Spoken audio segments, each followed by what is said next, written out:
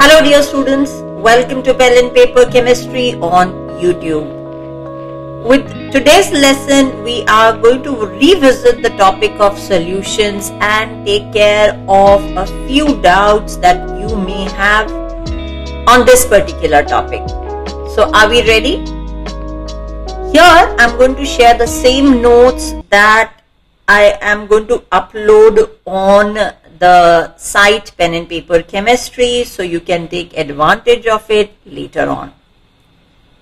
Solution. What is a solution? Simply, when you dissolve a solute in a solvent is what we call as a solution. Now, if you notice over here, the word that I have used is dissolves, right? I'm not saying that salt is added to a solvent or salt is added to water. No, what the word that we are using over here is dissolves. You can add sand to water, right? But it doesn't become a solution. No, it's not a solution because sand doesn't dissolve. You can simply add to it. So we have to be very careful about the choice of words that we are going to use in chemistry, what we call as keywords. So when I dissolve salt in water, my salt is the solute and water is the solvent. The two of them, when combined, to give me what we call as a homogeneous mixture, that means uniform throughout, having the same properties throughout, gives us what we call as a solution. Now this is one of the examples of solution where I have got a solid dissolved in a liquid. You could also have a liquid dissolved in a solid. Do you know of any liquids dissolved in solids? I'm going to leave these blanks for you to do this research for me.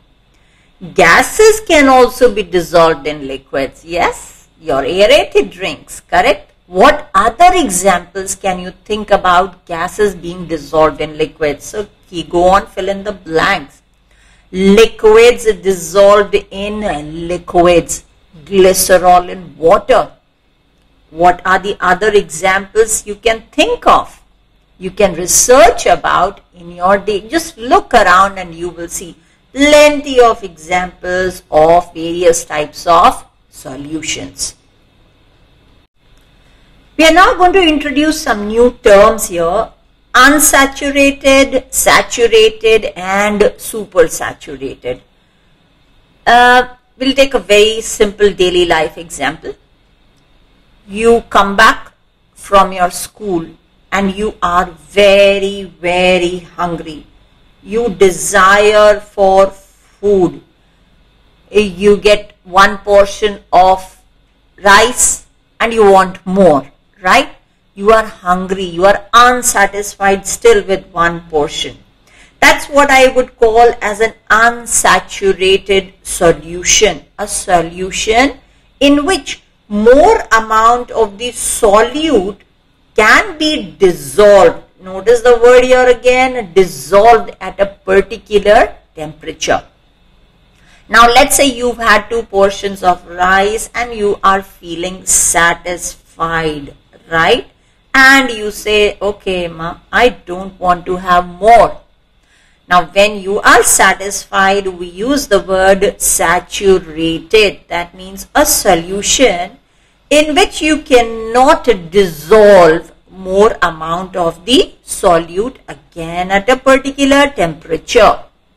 Now comes the interesting bit. Now, on the table, you see your favorite ice cream, or let's say your favorite dessert. Now what happens? Yes, of course, who would want to resist their favorite dessert or their ice cream or the pudding or whatever is your favorite food? So what do you end up doing? You end up overeating, right? What we call as supersaturated. A solution which contains more amount of the solute than it can dissolve at a particular temperature. Now, when we talk about a solid being dissolved in a liquid, it's not so easy to tempt it, right, with ice cream. So how can we tempt it? Yes, of course.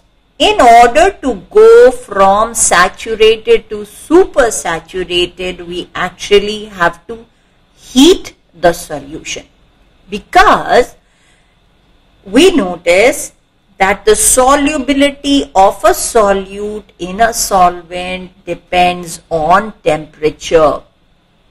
With increase in temperature, in general, not for all the cases, the solubility generally increases. So you heat it, you dissolve more of the solute in the solvent, right?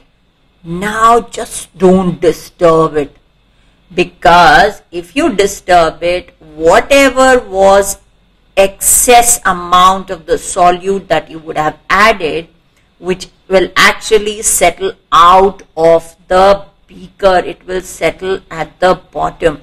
Have you ever observed sugar syrup that we use for making various kinds of sweets and savories? If you haven't done that, please do so. When you take sugar syrup and allow it to cool in a refrigerator, you will find that particles of sugar crystals will be seen at the bottom of the container. That means a supersaturated solution has turned back to saturated. In fact, a lot more than that will also be released out. I hope you are taking down these notes and doing justice to the name of the channel, Pen and Paper Chemistry. What are the other factors which can affect the solubility of a solute in a solvent? Can you think? Let's take the example of you dissolving sugar in water and you dissolving salt in water, right? Keep them at the same temperature. Now when you keep them at the same temperature, which one do you think will dissolve more and faster out of the two of them? Yes, of course, our salt dissolves more as compared to sugar at a specific temperature. In fact, in the case of salt, you will find that with increase in temperature, solubility does not change appreciably. It does, but not to such a great extent as you would observe in the case of sugar.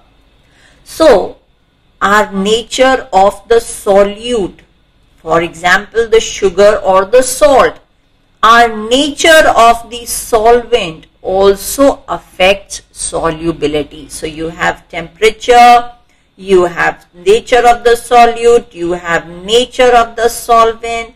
In fact, solutions where gases are involved, pressure is also one important factor in deciding solubility.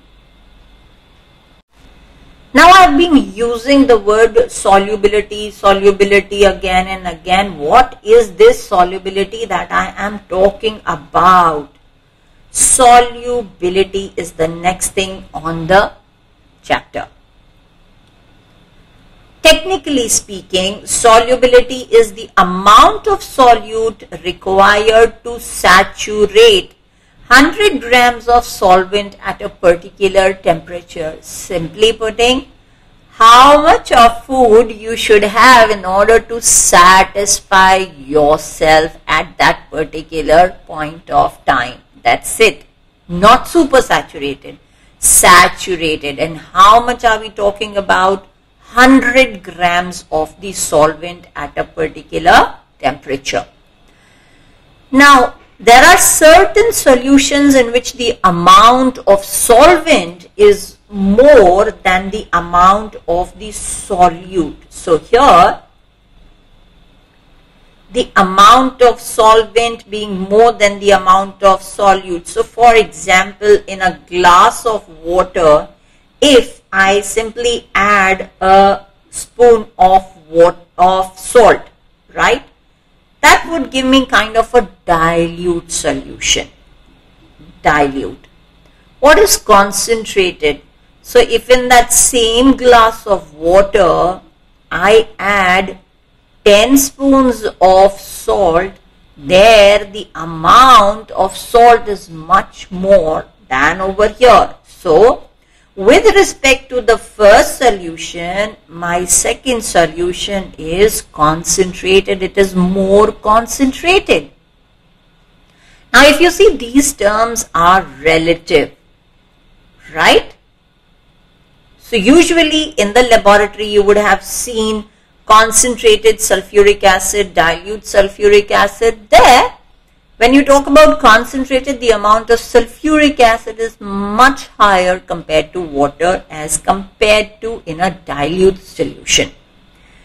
But to make things more number oriented or more mathematical, we have various ways of expressing the concentrations of the solution. That means how much solute is present in a given quantity of the solvent or the solution is what we are going to study now. We are going to talk about in all a total of 9 different ways. Yes, there could be other ways as well, but if you understand the fundamentals of these various ways of expressing, you would be able to break the other examples of or other ways also in a similar fashion. Here I would insist that you should not memorize. Try and understand. If you understand logically, you don't have to learn any of the formulas. You don't have to sit and memorize them like a parrot. Right?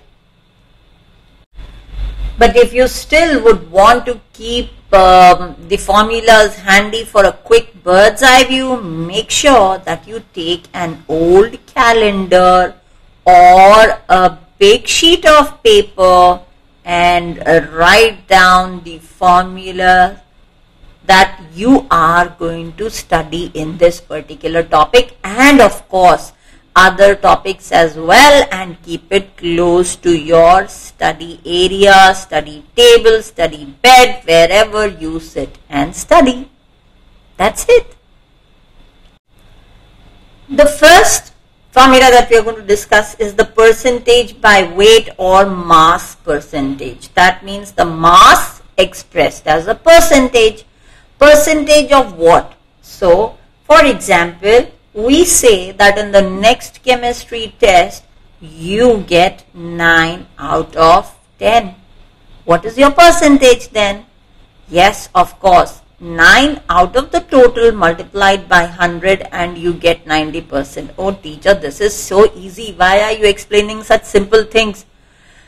That's what I'm trying to explain to you, that this topic is very, very easy. Just connect it to your daily example. So, when I say percentage by weight, what does percentage by weight mean? The amount of the solute in grams expressed as the amount of the solution, expressed as a percentage of the amount of solution. So, amount of solute in grams divided by amount of solution in grams into 100. So the marks scored by you divided by the total marks into 100. Mass of solute in grams present per 100 grams of the solution. Now be very, very careful about where we are going to use solution, where we are going to use solute, and where we are going to use solvent. Be very, very careful. Note these down. Now what about when we have to deal with liquids or gases dissolved in a liquid? In such a case, it is more appropriate to talk in terms of the volume percentage rather than the mass percentage. So we are simply going to modify our above definition and say that the percentage by volume of a solution is simply the volume of solute present 100 cc of the solution. Now, in line with the different units of volume which are used, we can also convert this cc to decimeter cube. But we have to remember that in such a case, we will take the volume of the solution also in decimeter cube. What is the relation between the different units? cc or centimeter cube, how is it related to the liter and centimeter cube? So 1 liter, as you can very clearly see, is 1000 centimeter cube.